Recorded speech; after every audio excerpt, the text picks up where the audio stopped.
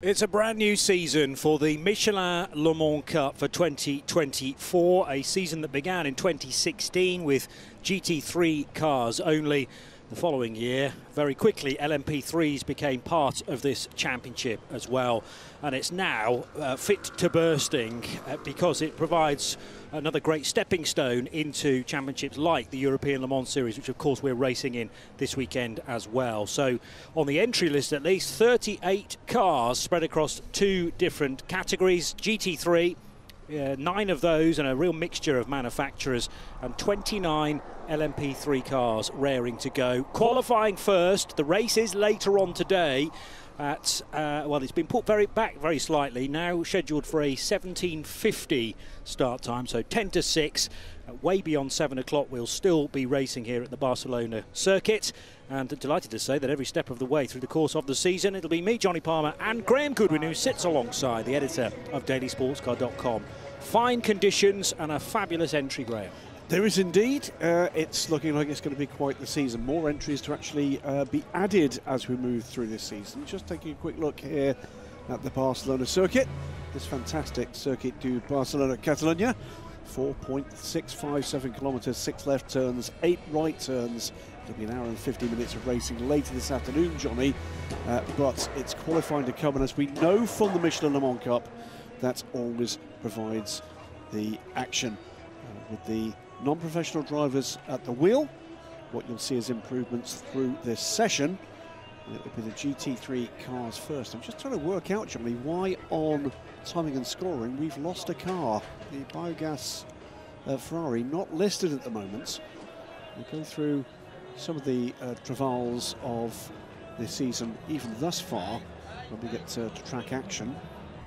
But biogas's 23 Ferrari appears not to be out here for qualifying. So we'll see whether or not we can find out why.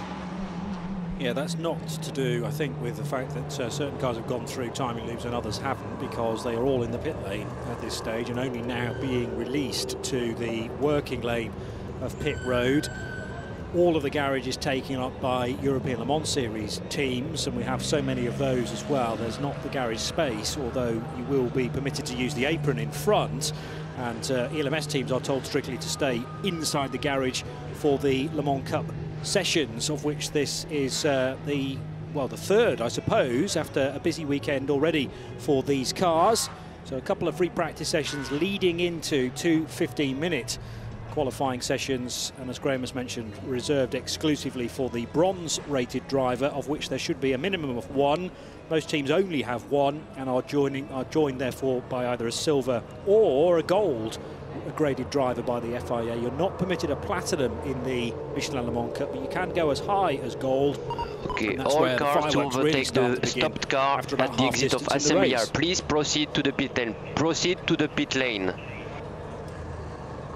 So that's the late instruction to head to pit road from the immediate assembly area. The paddock for these cars, the Le Mans Cup, is based further back a couple of rows away from the main trucks and trailers of the European Le Mans Series. Okay, well, 1 minute to start the session. 1 minute to start the session. Please proceed to the pit lane. Proceed to the pit lane. All GT3 cars to go directly to pit exit. So the instruction rather suggests that you won't be able to stop. All cars delaying the start of this session at the exit of the assembly area will be reported to the stewards. So this is LMP3 cars to their pit stall. Yes. GT3 cars to pit exit.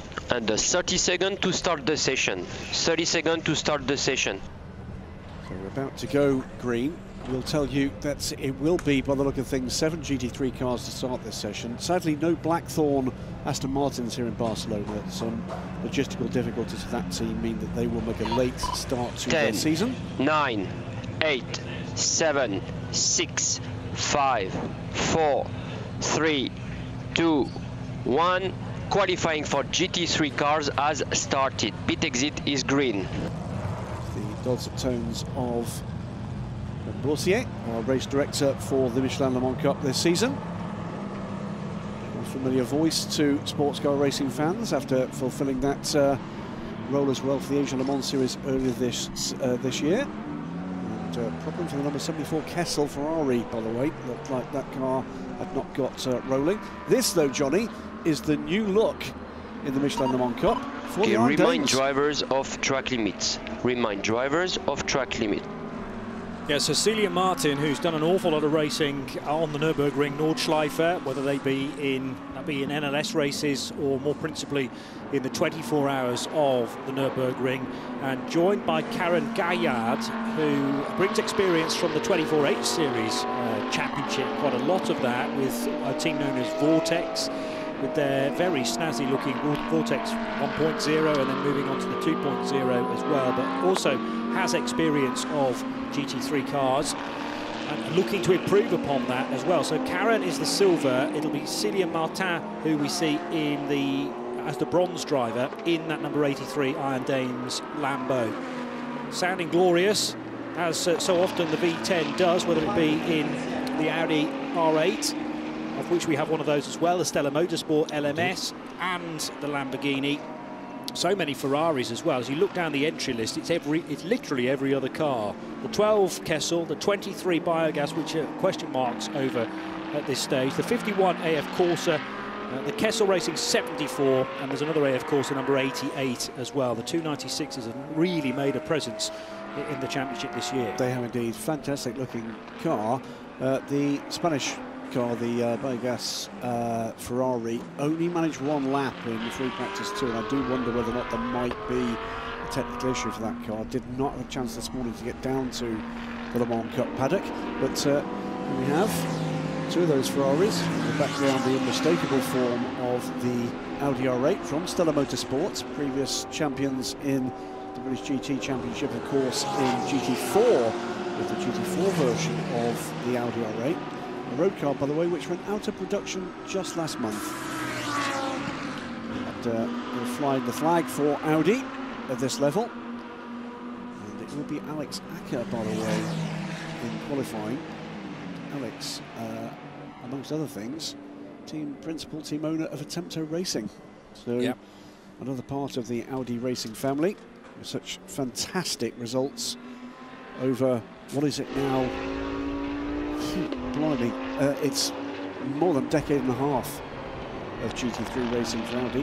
High-class racing, it's a familiar car, familiar number, familiar colours, Johnny, but a different team for this car.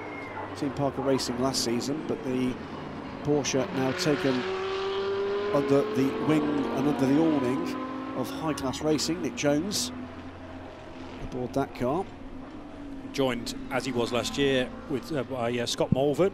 So the two Brits with a similar, as you say, livery from last year, but completely different initiative behind it. And here's an example then of one of many Ferrari 296s in the order, the AF Corsa number 88 machine, with its red and yellow, looking a little bit JMW actually from the European Le Mans series. From the back, it's from the front, looks very kind of factory. True. Custodio Toledo aboard the number 88 car. We'll tell you, by the way, the number 74 Kessel Racing car did manage to get out of the track and is now circulating.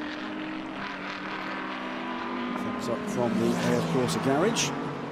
Free practice 1 was topped by the 74 Ferrari. That was a Fran Ruder time, not permitted in this session, but the Spaniard was quickest because, of course, in free practice you can use whichever driver you wish to set a quick time. And then in the second session, and the more recent session, that was also topped by a couple of Ferraris, and it was the 74 again for Fran Ruder, quicker than Agostini in the number 88. So Riccardo Agostini, the gold, but joined by Custodio Toledo, as you say, driving in this session. And Fred Chaussee has set the initial time, but what we tend to find in these Michelin Le Mans Cup qualifying sessions is that far from the quickest time being set early, generally the whole session is required because the times become really tumbling down all the way through to the checkered flag. Yeah, at the moment it is a Kessel 1-2. Frederic Chaussee ahead of Andrew Gilbert, rather.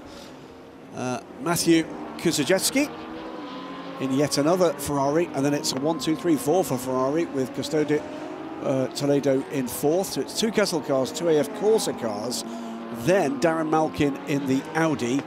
Nick Jones, who I believe is the only driver in this session carried over from last season. Okay. And Silvia Martin at the moment getting up to speed in the Lamborghini.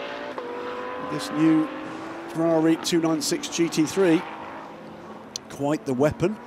We will be seeing this car in its LMGT3, subtly different version of the car, in the European Le Mans Series qualifying, which is next up on track after this.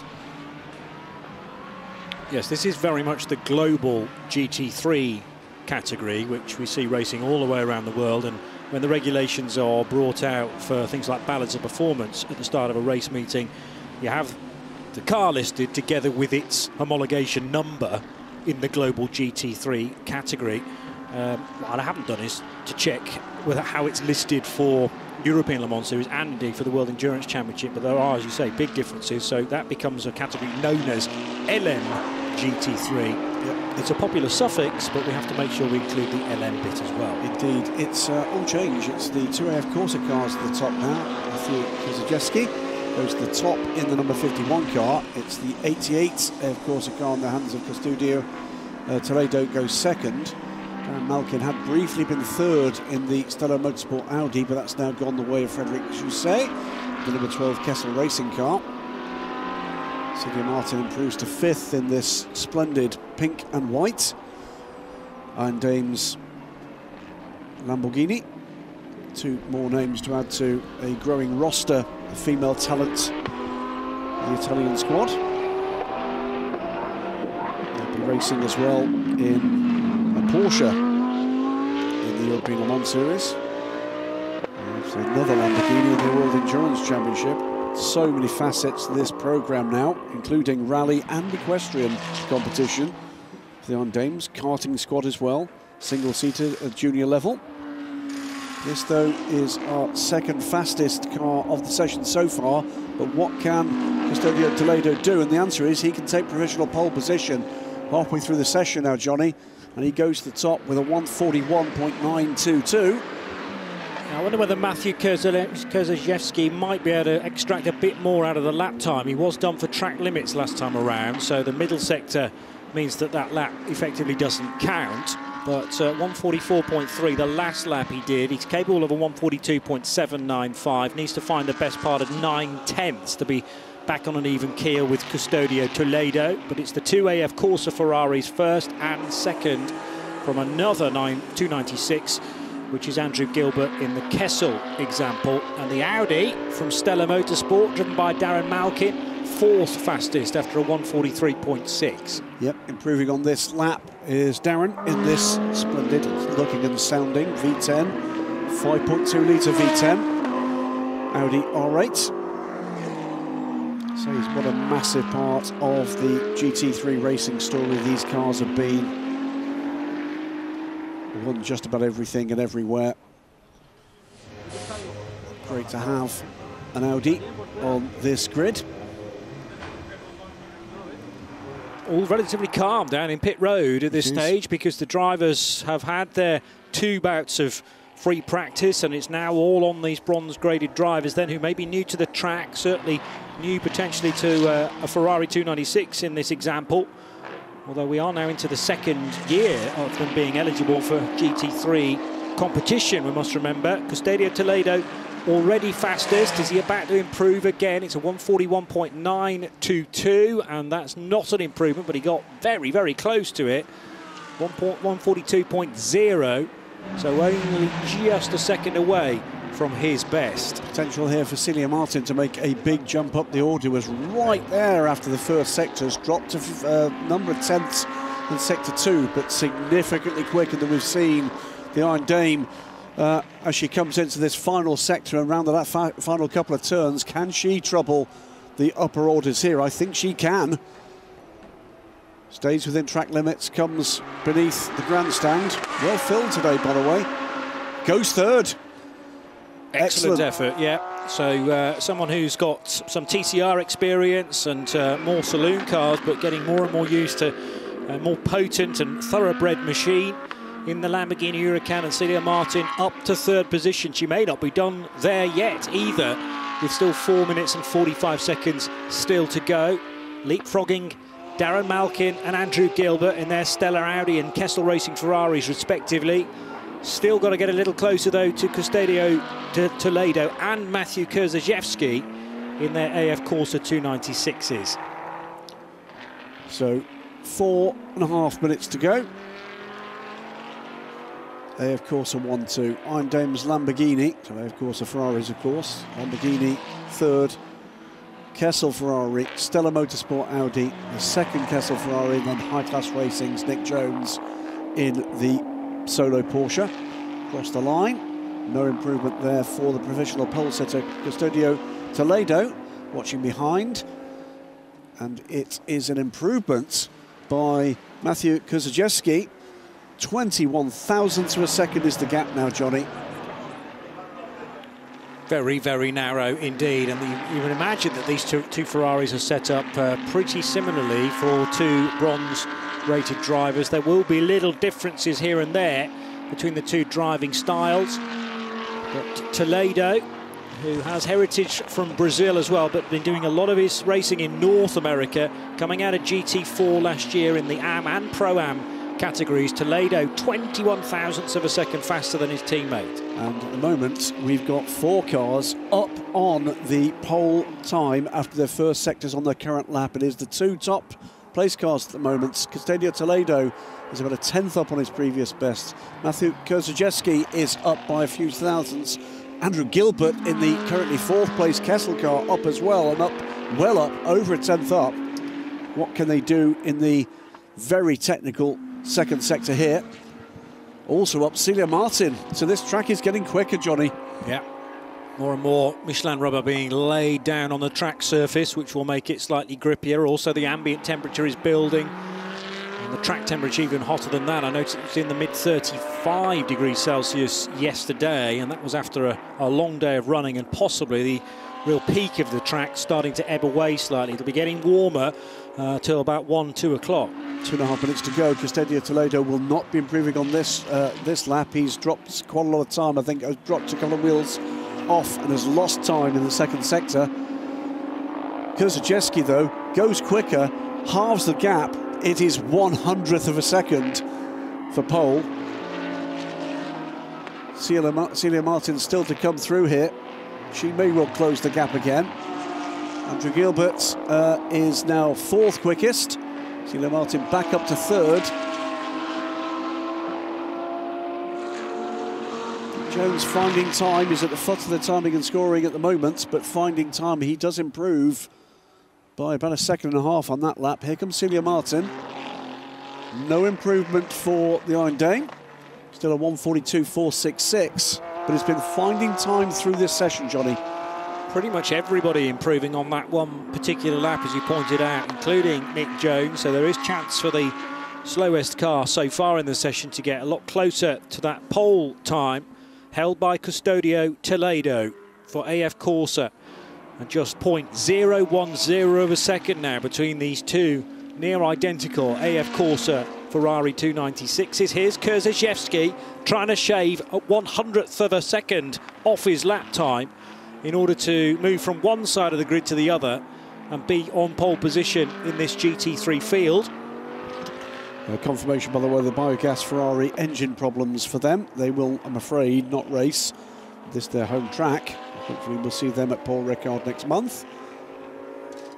Celia Martin a bit further back. Here she is, improving again through the first sector, has gone blue, and on the expected time by the end of the lap is actually up on both of the two Ferraris as well.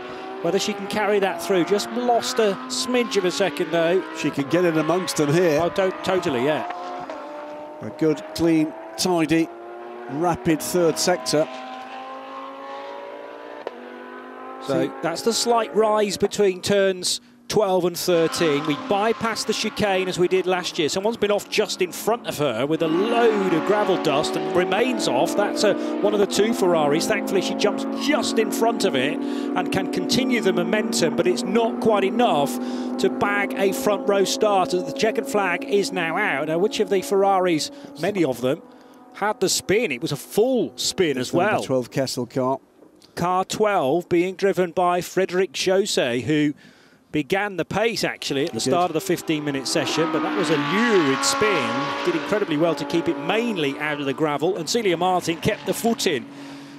Did improve. 1:42.366 will be her best time of the session, but it's still not quite good enough to get in amongst, as you put it, the 2A, of course, of Ferraris in front. Indeed. She's still going quickly, you know. She's on another flying lap and still going very quickly. The gaps are still tiny through the first and second sectors. It was rather nip and tuck as to when the checkered flag came out, and I thought maybe she'd already seen it, but that's not being displayed on our screen. So the 83 will be able to extract another lap out of this, as has everybody else in the session, in fact. Estevia Toledo could improve his lead here. Doesn't do that. It is still a flat 100th of a second, and that means that Matthew Kurzajewski goes to pole position, snatches it by 66 thousandths of a second. Just at the point where the checkered flag is now being shown to absolutely everybody, so it came out to greet no one leaving turn 14, and almost a full lap later, Matthew Kurzajewski crossing the line for 141.8, the only time, well no, two made it sub 142, but he crucially is in the 141.8, and then somebody else very, very wide coming out of turn 14 as well, and it's another 296. Which will have a slow final sector across the line, dropping a couple of tyres in the gravel trap. But the 2A, of course, the teammates switch places at the death there on the grid for today's race. Kurzajewski should start from pole alongside Custodio Toledo, who set the pace for the majority of the session. So those two cars, those two drivers, both rookies in the Michelin Le Mans Cup, will be the front row starters. With an improvement at the end, by the way, from Darren Malkin. He grabs 5th for Stella Motorsport in the Audi. Nick Jones also didn't quite get it amongst them, and he's on the train now. It's about 1.5 seconds from pole to the back of the field in qualifying. So there was pace there to be found. And that was a relatively clean and tidy 7-car grid for GT3. Things are about to change, Johnny, out there. Do you think? Just a touch. We're going to up the entry numbers, certainly, by a significant chunk. Times that by about 3. 4. 29, I think we've got. Well, yeah, so I was doing 3 times 9, that's 27, but it's actually 3 times 8, isn't it? So call it 3.5. Anyway, 2A, of course, of Ferraris will be first and second, separated by 66 thousandths of a second, and it's Kurzajewski outpacing his teammate Toledo on the final lap of his session from Celia Martin's Iron Dames number 83. Andrew Gilbert, Kessel Racing, 4th ahead of Darren Malkin in the Stella Motorsport Audi. Fred Chaussee, despite the spin, finished 6th fastest in his Kessel Racing Ferrari as well. And Nick Jones in the Porsche from High Class Racing will start from 7th. The 51 car makes its way down pit lane. Looked as if he was waiting to be called into the scrutineering bay. But that is shown back to the paddock at the moment. Is the route to the back of the paddock where the Michelin Le Mans Cup cars are berthed. For those here that are aware of events earlier in the weekend and are wondering why we're not mentioning that, that will be recognised later this afternoon. That is a pretty full grandstand, Johnny. I'm very impressed. Beautifully sunny day here. Traditionally extraordinarily good value to come to a European Le Mans Series race, and that doesn't always translate into full grandstands, but in this era of sports car racing, in its pomp, here they come, and they are very, very welcome. Yeah, there always seems to be a very special following in this part of the world. I think it's partly the nature of the track being very close to Barcelona city centre, and with investment, even very recently, something like 50 million euros to bring the track up to scratch. And there's a lot of building work taking place here this weekend, funded by the regional government. So that's the reason why Barcelona is now in the title of the track as well, the Circuit de Barcelona Catalunya. And also, great public transport links. Not always the case for tracks of this magnitude, but you were telling me earlier, railway station just at the bottom of the hill. There is. I don't know whether it's open today, but trains are pretty frequent. Nevertheless, just the other side of that giant grandstand that overlooks the start-finish line and the, again, pit buildings, which look like they're in kind of their normal state, but check out the story above, and some of that as well is being extended and added to. The grandstand at turn 10 will have a roof on it by the end of all of this work, all scheduled to be finished by the weekend of the 23rd of June. That's the weekend after the 24 Hours of Le Mans, which is when the Spanish Grand Prix rolls into town. One of the number of additions to the grid this year, the number 99 car from More Motorsport. That is a father and son effort. High-class racing enter the Michelin Le Mans Cup with an LMP3 car under their own name for the first time. We've already seen this effort in the Asia Le Mans series this year. And there's another first-timer in LMP3. We saw their Audi a little earlier. Centre fielding it was aboard the Audi last year. Well, he is the pro driver for Stella Motorsports' entry into LMP3, one of 3 Ducanes against an absolute fleet of Ligiers. Tim Kresick, well, he, if I remember rightly, was in a high-class Porsche last year. Yep. He's now in an Europol Ligier. Things moving on. Yeah, well, very often after a season in perhaps GTs, then some GT drivers want instead to experience the higher speeds and greater stickability, the aero of the LMP3s. But the HCR with Caffeine 6 Porsche that finished 3rd in last year's championship was Tim's ride on that occasion, and he moves up to the quickest class. Breton Racing here with a pair of Ligiers, this one in the kind of Breton livery. It is a Czech team, by the way. The other car, the 62 car, a spectacular livery. An homage, I think, to the 2019 Art Car livery from Rebellion Racing. You won't miss that when you see it. It is RHGP in their 85 Ducane at the front of the field, and it's headed a couple of the sessions so far this week, Johnny. And that's a single-seater. There you go. Hello, Florence. Daddy loves you.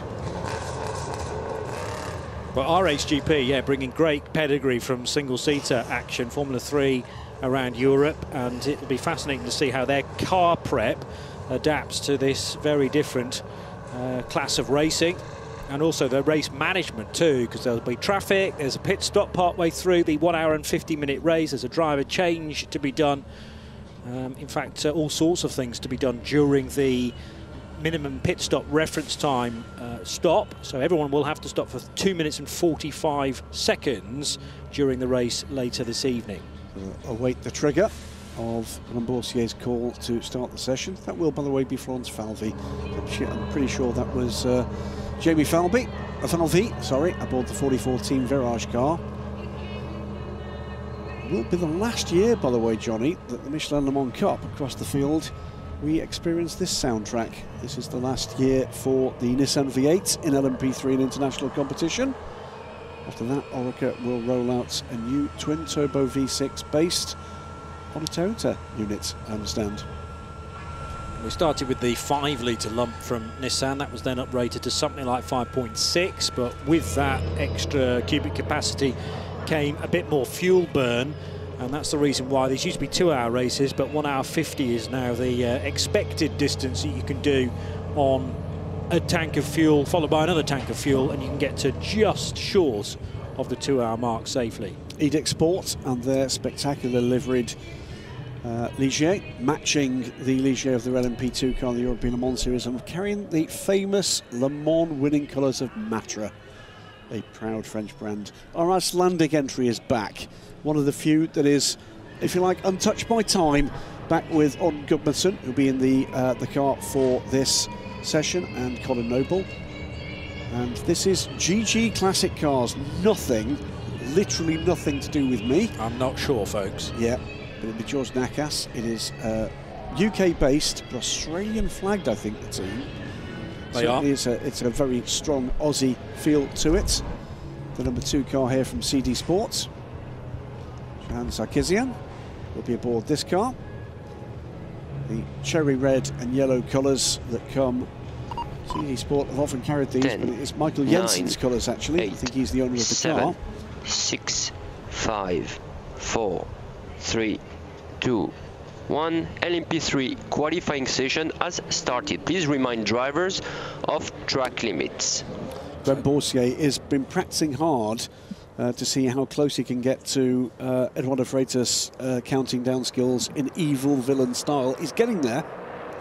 There's a way to go yet, but he has got a whole season, I suppose, to really hone those skills. Gwen Boursier, though, he used to be a team manager in Formula E, so he will know, how to approach one of these races from a team manager's perspective. Yep. Know potentially all the little tricks that are played as well. So theoretically, should be a step ahead of all those, but we'll wait and see. He'll be enjoying cars that are a bit pacier in this session as well. That's a fair comment.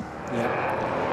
Into the right-hander at turn 4, which marks the start of the middle sector around this 4.6 kilometre circuit. 3 sectors, as you might expect, from the start line round 2 just into the braking area for turn 4.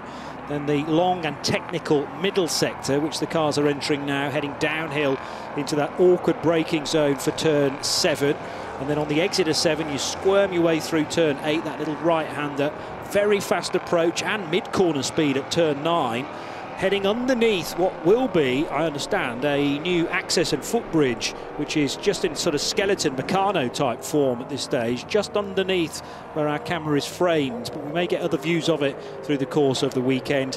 And the braking area for last year's reprofiled turn 10 is the final sector, so that's relatively short, but where you can gain a great deal of time through 12, 13, 14, the 3 right-handers that end the lap. There's already some shuffling taking place as the cars have worked their way out of pit road and trying to find a natural order out on the racetrack. Trying to gain ground there was the 67 of Peter de Kurtens, so the returning colours of Hegerli by T2 Racing adorning again a Duquet.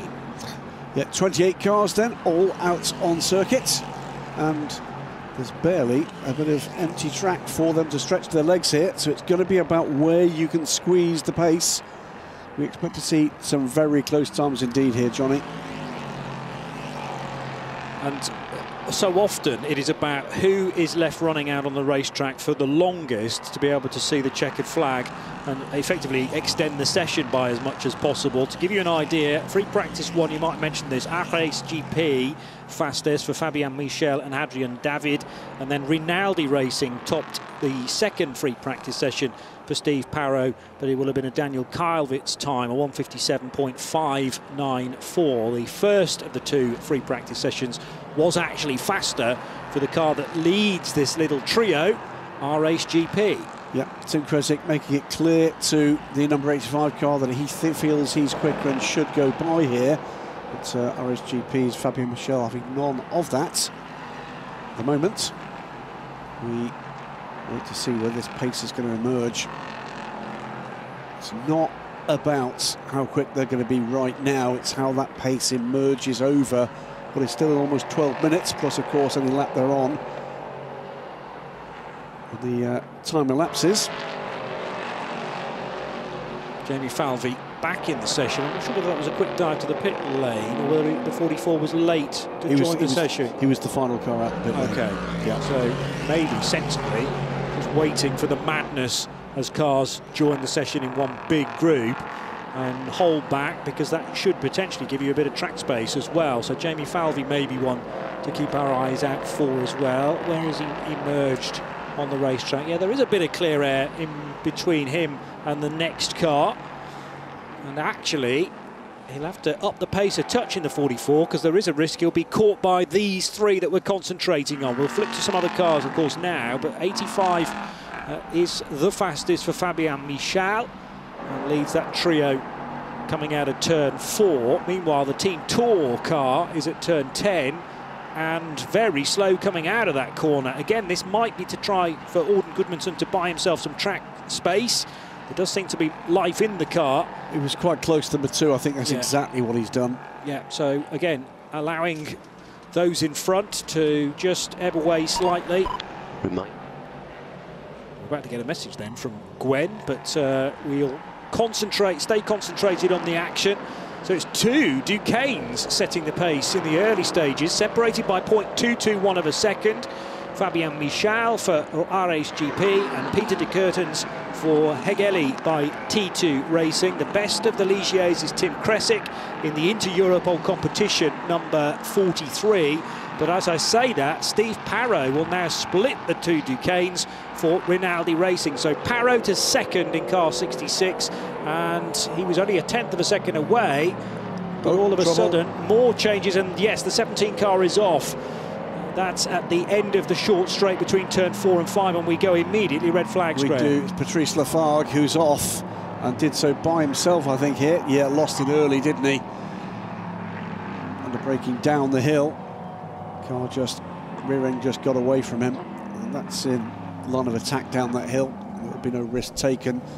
Under 10 minutes to go. The clock has stopped, Johnny. Yes, as we would expect in a qualifying session, unlike free practice where if it's an hour long or 40 minutes long, then the clock just continues to tick by. So at least time is paused, but of course it's going to take time to get the cars back out into the session once it goes green again, and you don't get that time back, the extra installation or rolling lap that will be required. So Fabien Michel fastest. The other thing that took my attention away from the spin into turn 5 was that the gaps all of a sudden were less than a second, then stretched back out to 4 seconds, and now we're back to 2.2, the gap that separates Fabien Michel from Tim Kresick. So I wonder whether the Steve Parrow time that we thought took him second was then actually deleted because of track limits potentially. So the Rinaldi car is still well and truly up there because Steve Parrow's second fastest time is good enough for that, but he's from a tenth or so away from Fabien Michel. He's now more like 4 seconds away. So we've got two truly pacey times at the moment, well under the 140s. They do stretch away after that, something like 20 seconds spread across the field, but that session hadn't really come together before we got the red flag. Fabien Michel from Tim Kresick, Steve Parrow, Peter de Curtens, Christian Short, Jamie Falvey, the late starter to the session, or the last starter to the session. Clement Moreno, saw earlier in the Leisure European Series. Andrew Ferguson, Julien Lemoine, and Roman Inetta, veteran driver in sports car racing. That's your top 10. 2 of the 3 Duquesnes there, including the fastest time of the session so far from Fabien Michel in the RSGP car. Peter de Curtens, the 3rd, in the hands of Sylvain Guintoli, is 15th. That's the Stella Motorsport car. Quite the story for Sylvain. So Sylvain, who made his debut in a one-off in the GT3 Audi last year, is starting a journey. He's the, I think, 2014 World Superbike champion, has 2 wins in the 24 Hours Moto race, which is an Endurance World Championship round at the Le Mans circuit, on the Bugatti circuit, and is starting a journey to seek to be a winner on 2 and 4 wheels at 24-hour races at Le Mans. Superb. Well, that is something definitely to keep our eyes upon, and you can say that you saw him racing in the early stages of his Le Mans dream in the Michelin Le Mans Cup, and with prototype experience, which will prove crucial later on in that journey as the 85 car comes in. Then Fabien Michel during this red flag, others though deciding to stay in the fast lane to get a good place in the queue. So Michel a 136.344, good enough to be 2.3 seconds clear of the rest of the field. Tim Kresick bringing obviously his car down pit lane as well. I didn't spot whether he went to the team or whether he stayed in the fast lane. The 17 though, losing it all on its own.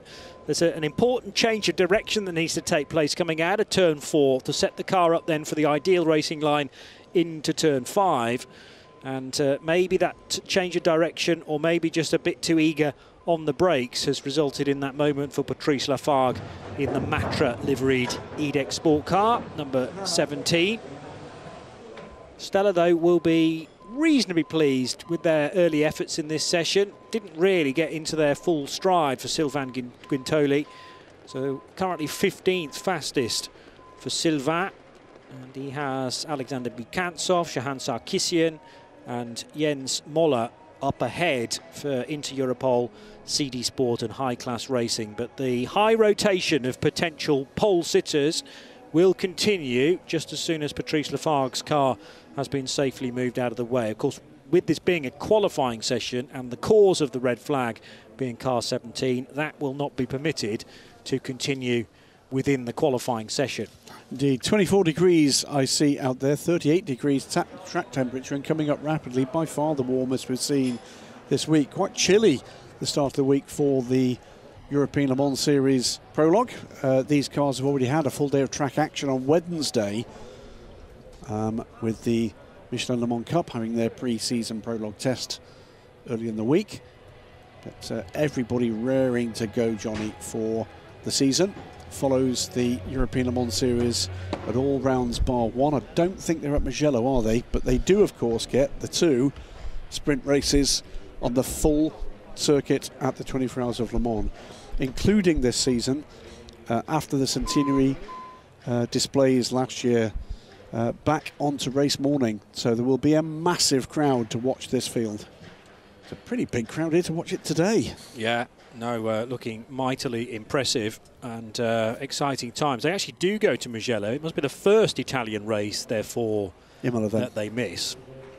So, yes, they get the trip to Tuscany at the end of September. That September date has traditionally been actually the Spa visit for the European Le Mans Series and the Michelin Le Mans Cup. So that's switched places. We go to Spa as round 4 with the ELMS. It'll be race 5 for the Michelin Le Mans Cup after we've been to Paul Ricard next month, right at the start of May. Those 2 races as part of the Road to Le Mans, as you say, one traditionally midweek and one Saturday morning of the race itself, and then to Belgium, to Italy and to Portugal to finish the season in the Michelin Le Mans Cup. Green flag waves, time starts to tick by, but as I say, you can't do anything until you've been released from the pit lane and come all the way around this 4.6 kilometre circuit. So no doubt about it, it's made a dent into what should have been a 15-minute session.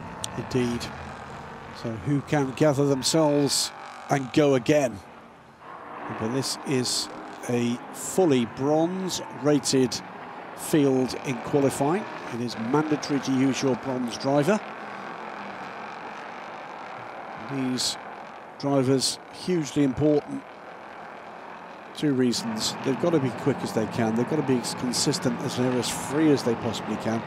But the other thing, and it's worth mentioning it, without these guys, we would not be here. These are usually the guys funding this effort. Pro-Am, of course, not exclusively, but very often, it is their funding that is the reason why they, the car, the other driver, and all the men and women in the paddock are here and competing. So very much a strong point of the modern era sports car racing. And the steps on the ladder, the Pro-Am side of things, is a huge numerical and financial contributor to the health of the sport, and enables a very large number of professionals, professional drivers and team members to stay in the sport, develop their skill sets, and many of them making their way up, onwards and upwards into the upper echelons of sports car racing and elsewhere. So RSGP have not rejoined this session. They are currently 2.3 seconds to the good here, Johnny. Yeah, that's got to be part of the thinking, hasn't it? I mean, it will take a great deal to leapfrog Fabien Michel's excellent effort. He's still in the car and, you know, on standby for a short call should he be required to rejoin the session. So if things change at the sharp end, I'm sure they'll be straight back out again with RSGP, but again, bringing a different style of how to approach this qualifying session from a team principally from a single-seater background. Would say that they've got to be quite careful with that tactic, because how many times have we seen things change and change dramatically on the very last lap? Indeed. In which case there's no time to respond. They've sort of got to be out there ready to respond, and maybe we'll see them just take a bit of a break, find a break in the traffic, and there are a couple of quite large breaks in this traffic, and circulate there ready to pounce should they need to do so. Plenty of cars going more quickly than they have gone before on this lap. This is the first flyer for the majority of the field since the red flag came out. Tim Kresick is going more quickly, significantly more quickly. He's the closest at the moment with completed lap times But it is Jens-Reiner Müller that goes to second place in the timing and scoring. High Class Racing up to second, and only half a second back. I think you're going to see that 85 car rolling. The other reason they'll be doing that is because the tyre allocation actually spans from the start of free practice all the way through qualifying and to the race as well. And in LMP3, you only get 3 sets of tyres, 12 in total. Now there's scope through the course of the year to get an extra 2, but that's not 2 every meeting, that's 2 through the year, known as joker tyres. So they want to try and restrict certainly the amount of mileage you put on that particular set of tyres so that they're good for the race, but it is a dangerous game to be playing. I think you'll see that car back on track very soon. Romano Ricci, by the way, goes up to 3rd quickest in the number 13M racing car. That car and racing the team of Ivan Müller, of course, long-time favourite, hugely successful in touring car racing, but has quite a lot of heritage in running sports cars too. Tim Kresick pops back up into 3rd. Times are closing in here. Two of the Inter-Europol competition cars, the 2 in the entry, are in the top 4 and ready to pounce potentially to the front row, especially as Fabien Michel's R-Race and provisional pole-sitting car remains in the pit lane. So Jens Müller keen to try and eat into that half a second that he can as much as possible, but Tim Kresick and Alexander Bukantsov certainly waiting in the wings. No sign yet of any movement from the RSGP car, and if they're going to do it, we see a bit of a spin there for, that is the number 27 car. It used to be 24/7 Motorsport, that car, now runs under a different team name, P4 Racing, Andrew Ferguson it was. Yep, and still shown as stopped on the racetrack. I think he's got going again now, but with delay. Oscar Bitar pops up into 3rd slot with the Team Virage number 59. Ben Stone with a good time as well to take him initially 6th, although he drops to 7th. Christophe Lapierre, I think, jumping ahead in the racing spirit of Le Mans entry. That's the Le Mans associated with Lake Geneva, by the way, Lac Le Mans, as it's known in French, rather than anything to do with the 24 hours of Le Mans. Florence's dad, I presume, Jamie Falvey, pops up, and he's just a 10th back from the RSGP. If they're going to respond, it's now, because they need to be out on track to complete that lap. And it was a purple final sector from Jamie Falvey as well. Excellent effort from the number 44 Team Virage driver. We're hearing in our ears that from Steph Wentworth, our pit lane reporter, and much more from her through the course of the weekend, that Fabien Michel is now on the move. And there he is. The RSGP car back into the session with their Duqueine at turn 1. So 85 feeling the heat a little more to make sure that the time and the pole position is retained. There is a point on this, remember, as well. Remember, Jamie Falvey, by the way, has gone through purple in the 1st sector. Jens-Reiner Müller, he closes the gap. He's just 2/10ths off the provisional pole time. Improvements from Oscar Bitar, from James Swetnam as well. Christophe Lapierre, he's improved. They're all within a second, as is Auden Gudmundsson and Adrian Chiller. So the top 8 cars separated by less than a second, and more to come in this session. 2.5 minutes to go. It's a poor middle sector from Jamie Falvey. I think he's had a moment there. Yeah, it's cost him about 5 seconds through the middle part of the lap. Oscar Bitar, on the other hand, is rocking and rolling very nicely in the number 59 car. Has just done his best time of the session so far, which is a 1:36.8 for Bitar. Swetnam's not that far away. Fabien Michel looking to heat these tyres up again. Now, is this another set of tyres? But he has got a clear track ahead of him, and this will be... He might get 2 laps out of this. Yeah. Well, has done by far the fewest laps to date, 4 of them in total, whereas those stacking up behind him on the timing screen are up to lap 7 and about to complete lap 8 the next time they go across the line. But we have got multiple cars up on the pole time on their current time laps, including Jens-Reiner Müller, including Jamie Falvey. They're 2nd and 3rd, but in the opposite order that I've just read. And Christian Short too has gone through on schedule to beat that lap time if he can carry through the pace for the remainder of the lap he's on. So looking out for improvements, and there wasn't one for Jens Moller, despite that green time, that blue time if you prefer, through sector 1, the purple time through sector 2. He was a tad slower through sector 3 and remains in 3rd position for high-class racing. Jamie Falvey will represent a real threat, though, for those associated with RSGP. Fabian Michel back in the session. And now we're hearing that Andrew Ferguson is under investigation for what happened at turn 1. He had that spin. He spun and did not use the escape road to rejoin. That would be what that is. That was an instruction made clear to all the teams. If you've got problems at turn 1, stop some of the problems we've had here before. James Swetnam has pitted the 87 car. He will finish no better than 5th. Oscar Bitter going quickly. There is no improvements for Jamie Falvey, for Jens Moller, for Christian Short. 24 seconds to go in this session, and the 85 car, I don't think is going to need to improve here, Johnny. Well, we have seen some better times from the 42 Sylvain Guintoli car, which is Stella Motorsports entry. Shahan Sarkissian finding time, as is George Nakas in the GG Classics car, and Horst Felbermeyer, car number 50, up to 19th fastest. But what we're not seeing is any improvement from Jamie Falvey sitting in 2nd, Jens Moller 3rd, Oscar Bitter 4th. Have they in fact extracted all the best time out of that set of tyres already? Cars much quicker than they have been in sector 1, but sector 2 seems to be a problem here. Whether that's traffic, whether or not there's gravel on the road, don't know, but they are losing chunks of time in sector 2.